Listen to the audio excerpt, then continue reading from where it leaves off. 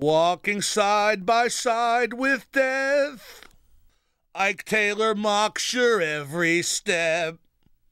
We'll get to the Zeppelin concert film later, but right now, Ike Taylor. Ike is such a baby, such a whiny, skinned-knee third grader. Not only did Ike Taylor complain about the media on his radio show Tuesday, he did it again yesterday after Steelers practice. He complained about the media to the media. What a punk. That's the only word to describe Ike Taylor. A grade A punk. To quote The Godfather, "You can act like a man!" What's the matter with you?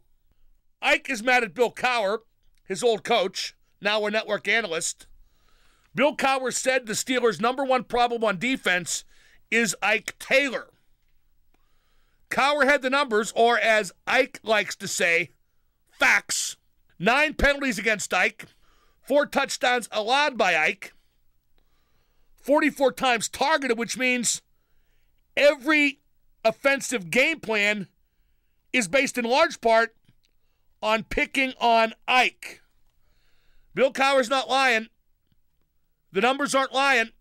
Those are facts. But Ike wants the media to be family. Swear to God he said that. He said the media should get behind the Steelers. We're all one family here in Pittsburgh. Okay, Ike, let's be family.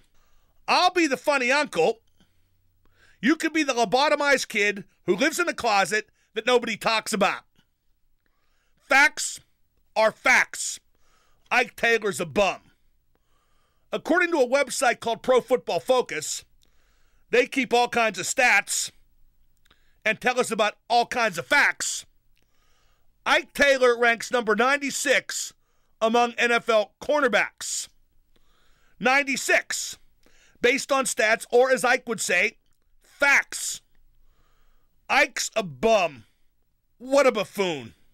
Yo, does anyone think Ike Taylor has a point? Should the media and teams in Pittsburgh stick together? I think that's ridiculous.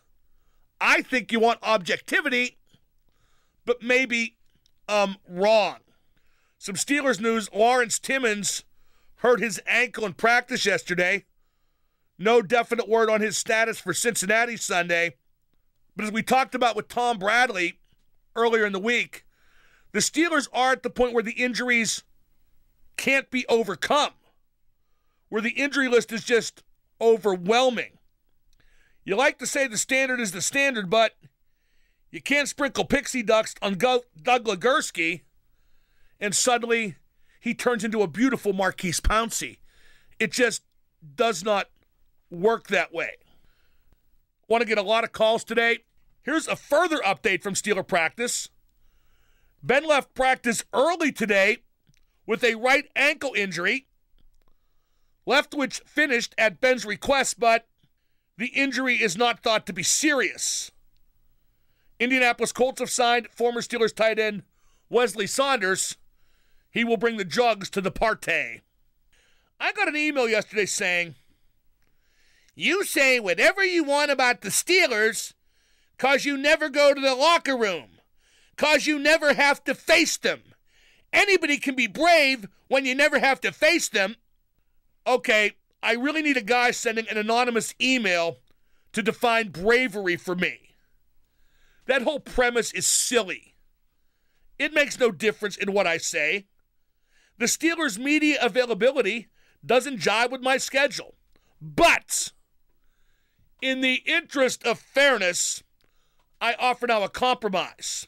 I am making myself available to the Steelers every Thursday at 6:15 p.m. here in my office on Fleet Street, just off Green Tree Road. It's the building that looks like a Rubik's Cube. Ike, you could never solve it, but you could visit. Every Thursday, 6:15, Steelers stop on up. We'll hug it out. 6:15 Thursdays right here at my office. Steelers and Bengals Sunday night. Hate that. Hate Sunday night football. This game is really ground zero. No excuses, only results. You lose, you're 2-4. You're 1-4 in conference. I'm really not sure you recover from that. Here's something scary. Steelers favored. Steelers favored on the road by 1.5 at Cincinnati. How about A-Rod picking up women while he's benched? During games while he's benched. I kind of like it. You know what else I'd like? A-Rod coming to Pittsburgh. In a moment, I'll tell you why it makes sense. 105.9 The X.